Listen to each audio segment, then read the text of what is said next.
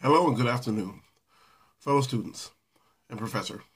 Today my persuasive discussion is going to be about Richmond, Virginia. Not just about the city of Richmond, Virginia, but a topic that's been on everybody's minds of lately. The topic, actually, is the ballpark in Shockoe Bottom. This topic has been on discussion of many Richmonders for the last 2.5 years so far. And the reason that it's been a topic is because there seems to be somewhat of a disbursement with what should be done and what shouldn't be done. We have those in the county who feel that the ballpark should be designed, should probably get upgrades, but who also feel that they're the ones actually utilizing the ballpark that the Richmond Squirrels actually play in. Then you have members of the city, Richmond City, Shockoe Bottom, those of you who are familiar with the Canal area, Carytown, who feel that, hey, ballpark in Cary would be downtown Carytown near Shockoe Bottom would be an awesome idea. But what's also happening is that there's a revenue situation building up from this. In three separate incidents, in three separate situations, Richmond Times-Dispatch, as well as other RVA magazines, have talked about the differences in doing this process, in building a new ballpark. One point that was made was that where would the money come from? Are you building more taxes to build up this ballpark and bring it here and produce it, create it to what it needs to be?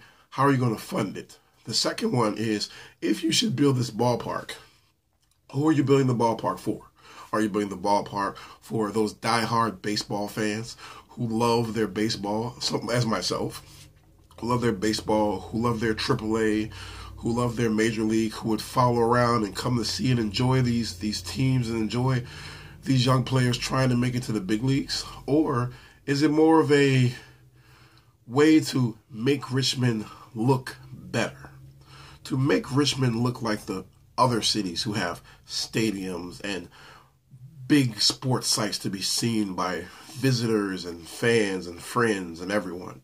That's a big question that's being asked. The third big question that's being asked is, what is the point of doing all of this construction and rebuilding and recreating if, in fact, no one cares? Meaning, look at the past few years. Richmond, the city of Richmond itself, has gone through many sports programs here, minor league and international league. We've had the Richmond Squirrels, who are still here, hopefully a long-standing team. We've had the Richmond Braves, who are here. I love the Richmond Braves, who are here. Went to many of the games. We had the Richmond River Dogs, our hockey team, who we had for so long, and they're not here anymore. We have the Richmond Capitals, who are gone now. We have the Richmond Kickers, who are still holding on as our soccer team. We had an Arena League team who folded last year after making the playoffs for 8 seasons. We've had an international, a lot of people don't realize we had an international basketball team. Yes, what you would call a minor league basketball team here too, who won the championship in their second year, who played at the Richmond Coliseum, who are now gone.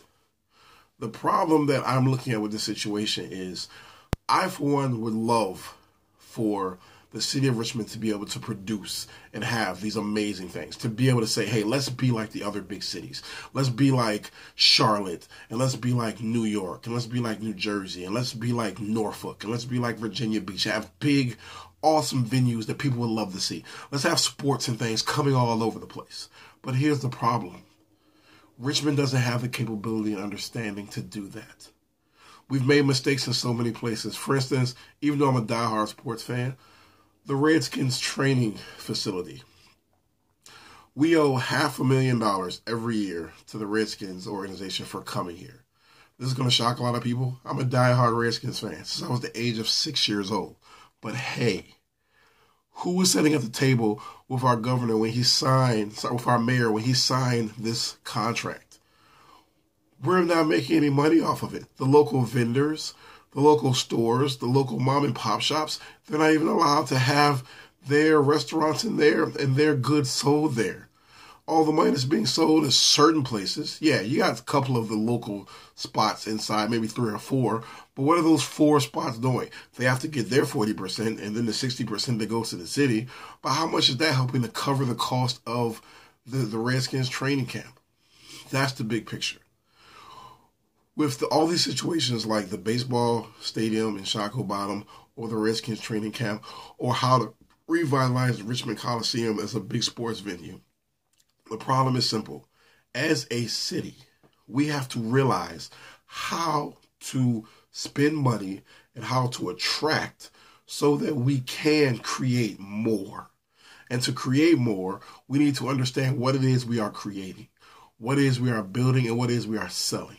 And that is the big picture. When you are trying to turn your city into a sports city, you have to first love sports. Second of all, understand what sports your city loves. And 2, 3, realize how to really spread that out and make it understood by your citizens so that when you're spending money on these things, they understand.